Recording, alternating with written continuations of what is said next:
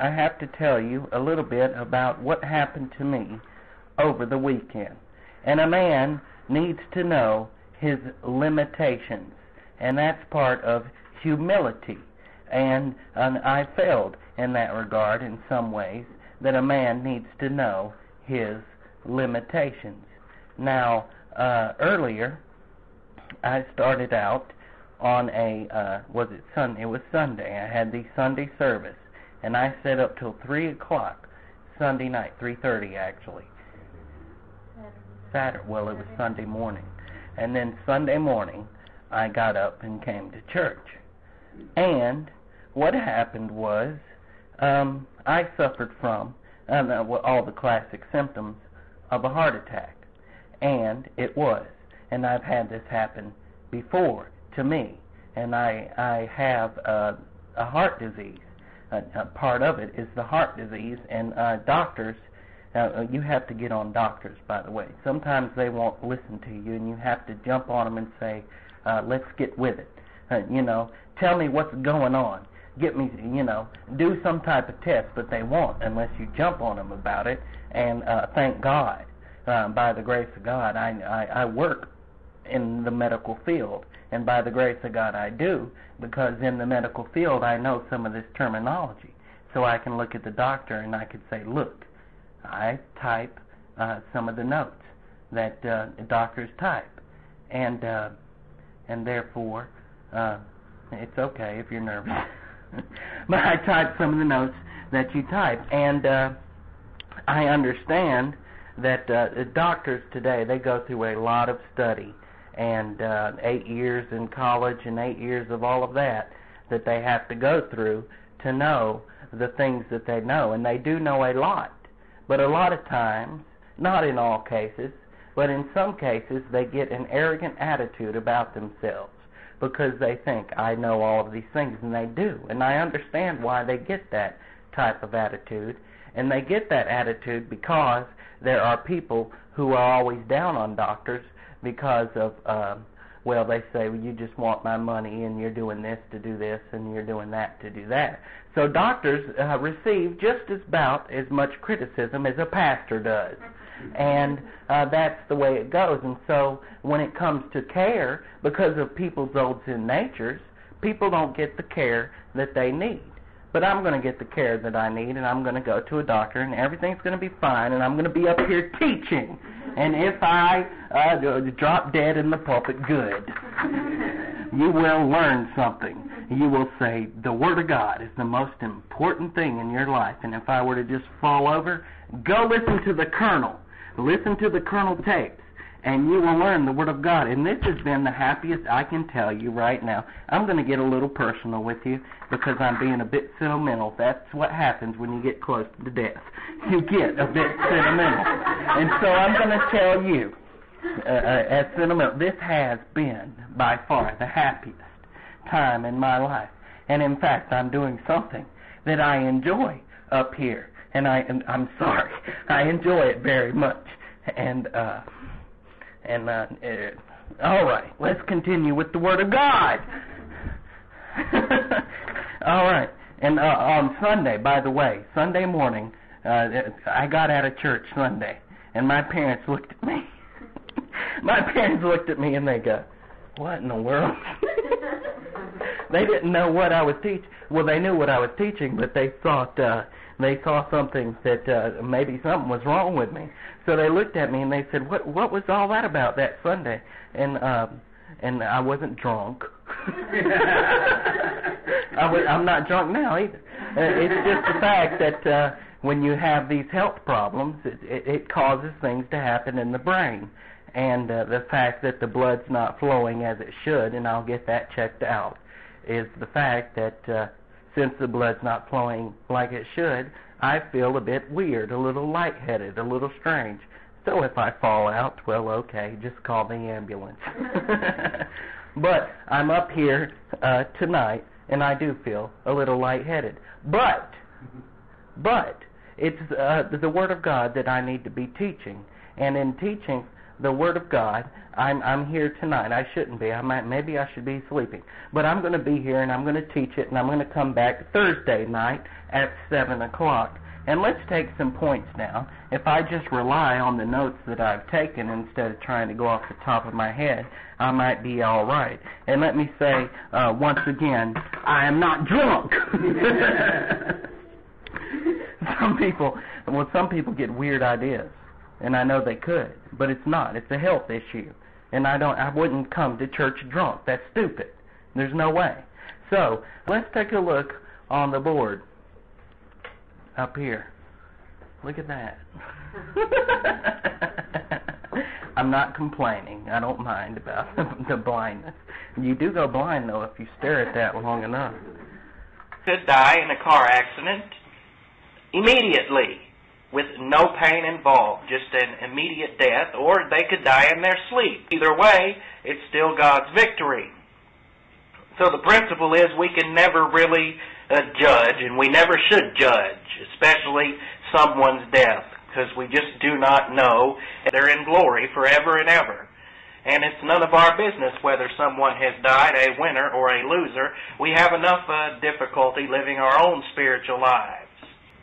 So the manner of our physical death is determined by the wisdom of God. And that is why we as believers should not mourn as those who have no hope. And that's, of course, found in Scripture.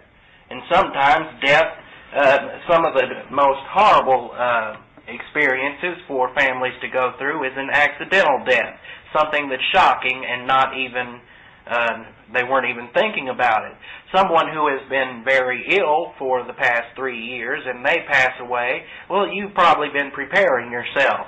But someone who you very healthy, very strong, very handsome, very beautiful, suddenly dies on you, and it's accidental. A lot of times people that is when people really lose it and say, why did God let this happen? And it doesn't matter how accidental it might appear, and it doesn't matter if it seems that someone was negligent or at fault. I remember at Berachah Church one time, a little girl named Valerie, I think she was about 7, 8, or 9, somewhere in there, 6. Well, she had believed in Christ, and there's a little pamphlet on it. I don't know if we have it over there. We should. It's called Valerie's Victory, and it tells all about it. And she was out in the parking lot of Berachah Church, and somebody backed up their car and ran over, and she died. And the family handled it very well, and it's all in that pamphlet. And there was no blame, and there was no, why didn't you look behind you? And there was no, we're going to sue you, you were negligent. There was none of that because they had determined that, well, this was an accidental thing, and it was God's timing. And God's timing is perfect. And they didn't fall apart. And they didn't fall apart because they knew that their little girl was in heaven, even though it was accidental, even though it ripped their world apart. But they still used doctrine in the situation and did not lash out, did not blame anyone that they should be negligent or at fault. And that's because the death of anyone is God's timing. It was God's timing for that little girl named Valerie.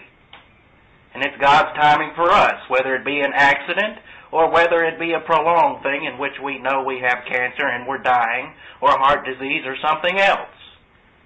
And it doesn't really matter because it's all wrapped up in God's wisdom.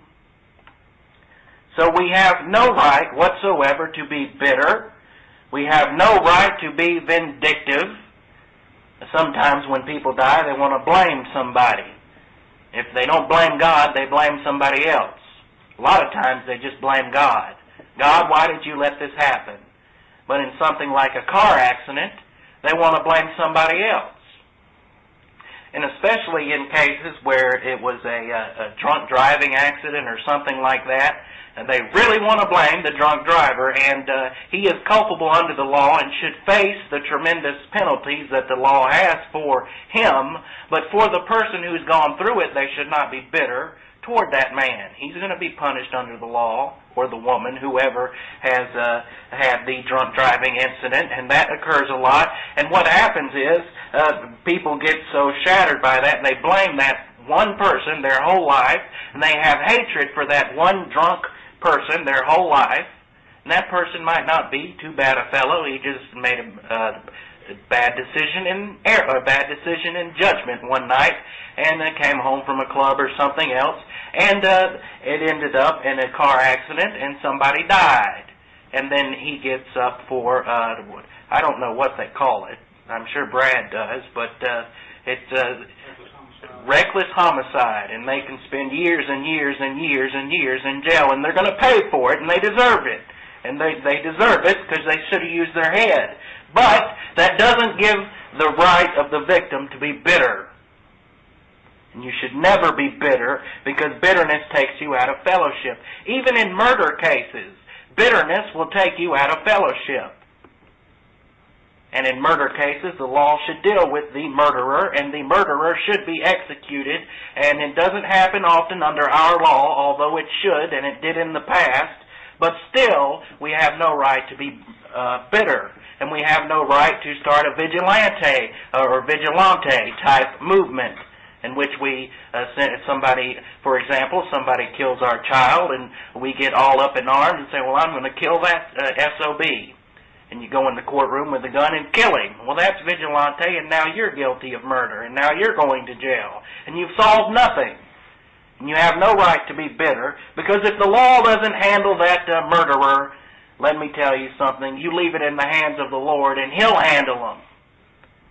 And He'll make sure He handles them, because as our Lord said, if you live by the sword, you die by the sword, and God the Father will make sure that judgment will come. And we always have to remember, revenge is mine, saith the Lord, I will repay. And we should never try to have revenge against somebody or have payback. And don't you worry about it. And the same applies in death, that we should not become bitter.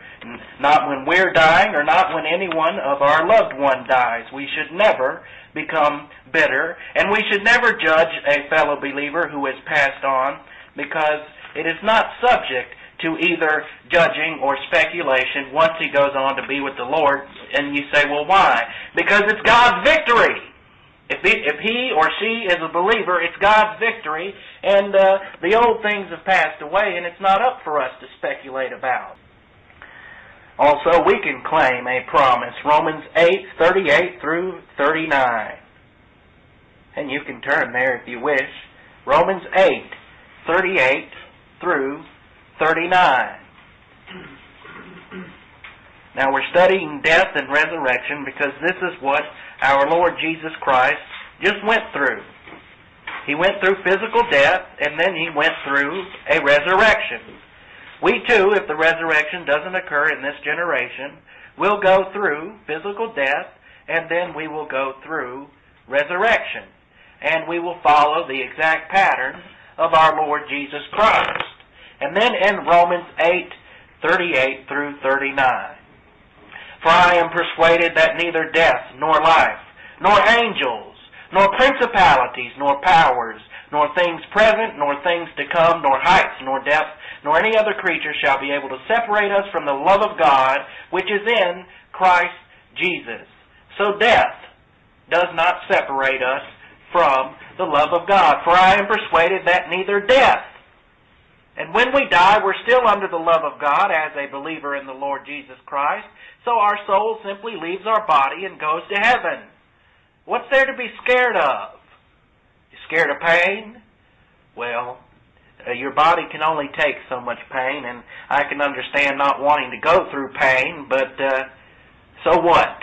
You can utilize the spiritual life going through pain. But death? What's there to be scared of? Your body, your soul will simply leave your body and you go into the presence of the Lord. And even though your body goes to sleep, you don't. And even when you're sleeping, your soul's still awake. We know that because we have dreams and all sorts of things. And so the body goes to sleep and we go to heaven. And that is the analogy of going to sleep. And death does not separate us from the love of God. In fact, this is an eternal security verse. Nothing can separate us from the love of God when we believe in Jesus Christ. Death can't. Angels can't. Principalities and powers deals with the satanic principalities and powers, deals with Satan and his demon armies. They can't even separate us from the love of God, even if we follow in their cosmic system. Even if we screw up and follow Satan's cosmic system, that power cannot separate us from the love of God if we believed in Christ. Nor things present, nothing going on right now, can separate us from the love of God. Nor things to come. Whatever's going to happen in the future, whether it be good or bad, it's not going to separate us from the love of God. Nor height, nor depth, nor any other creature shall be able to separate us from the love of God which is in Christ Jesus. Any other creature includes ourselves. We cannot separate ourselves from the love of God. When we believe in Jesus Christ, we receive phileo in the Greek. That's God's personal love. And therefore, we cannot lose our salvation, and death cannot even separate us from the love of God. Psalms 116:15 says this. Psalms 116:15. Precious in the sight of the Lord is the death of His saints. Who is a saint? Do you have to be good to be a saint? No. When you believe in Jesus Christ, you become a saint. 1 Peter 2:5 and 1 Peter 2:9 makes it very clear that we're part of the royal family of God. And we are saints, so every time you read in the Bible where it says saints, well, it's talking about anyone who's believed in Jesus Christ. And David was a saint. And you sitting here today, even though we're not stupid and we don't run around calling ourselves saints, we're saints. I'm St. Andrew. Hello, how are you? And you are saints, everybody else. And we're all saints. And precious in the sight of the Lord is the death of His saints, winner or loser. There's no distinction. And you could be a loser as a saint. You could be a loser saint. So what? Precious in the sight of the Lord is the death of His saints.